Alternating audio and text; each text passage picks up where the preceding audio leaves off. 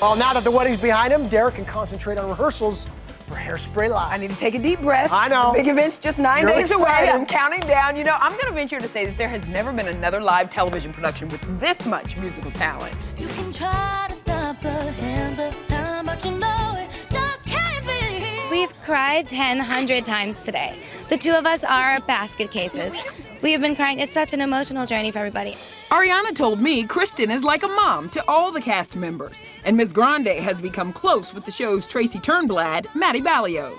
She had a party at her mom's house last night, and I came over, and we just had a lot of cast bonding, and she's just the sweetest person. How would you like to come on down to audition? Oh my God, it's a dream of a lifetime. I have to audition. We're excited, man. Now we're finally on sets. Costumes are incredible. The hair, the wigs.